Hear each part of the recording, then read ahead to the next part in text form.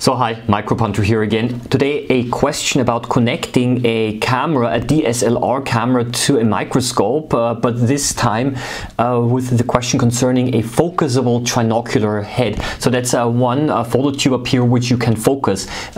Is this something that's important or not? So I'll give you the question here. I've noticed that some of the microscopes have a trinocular tube that has the ability to focus. On the one I'm interested in, purchasing it does not have this ability. I'm mainly interested in photos and videos and photos. Will the stationary trinocular port, the stationary one being the one that cannot be focused, will the stationary trinocular port still work with the DSLR, or would it require additional parts? Thanks for all the advice and content. Short answer is yes and yes. Yes, it will work, and yes, you will need extra parts.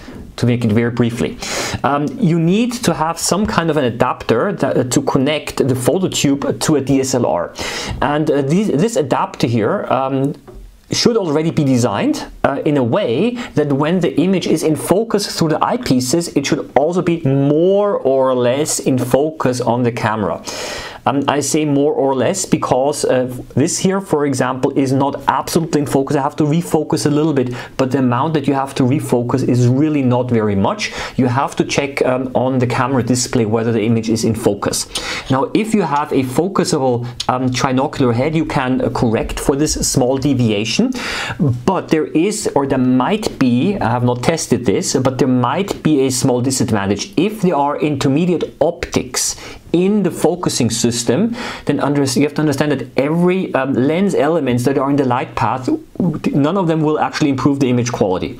That is the thing. Rather, the image quality will go down a little bit. So that is simply something that has to be considered. Whether this effect is significant or not is a different question. But generally, one should try to reduce the number of lens elements in the light path. Now, why is there then in this adapter here, why is there an optics in here? Can we not do without it? The thing is these optics are important because otherwise, theoretically, you could mount a camera without the optics, but without it, the focus of the camera and the eyepieces are so far apart that you have to significantly refocus, and to such an extent that you actually might risk crashing the objectives into the slide. So I would basically say the following. It is possible to also have adapters without the optics for DSLR, but I recommend those with an optics. I think this one here cost 50 to 60 euros or dollars, and I directly imported it from China. I actually made a separate video where I had a review of this. Now, if you buy these, then you can... Oh. Now I dropped it. Now if you buy these, then you can basically get something like this, and you have to get an appropriate T2 adapter ring, and that basically connects then to your camera. Okay, so that's number one. Number two, the system that I have here, for example, that is a system directly from the manufacturer Olympus, and this one also contains an intermediate optics, the so-called a projection eyepiece, but this one is designed in such a way that when it is in focus through the eyepiece, it's absolutely in focus also on the camera. However, I still use the camera to focus.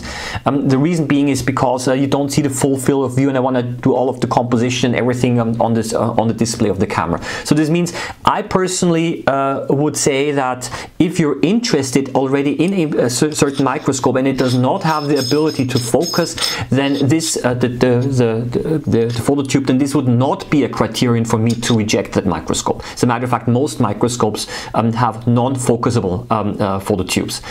The issue is a little bit different again with stereo microscopes, and sometimes in stereo microscopes what the system is that sometimes you can raise and lower the phototube a little bit, or the top part of the phototube, to get it into focus. And what I found out with this adapter, for example, is it's, as I mentioned, it's slightly out of focus, but if I raise it out a few millimeters, then it's also in focus. So what I might actually think of doing is attaching a rubber band here to lift it out a few millimeters.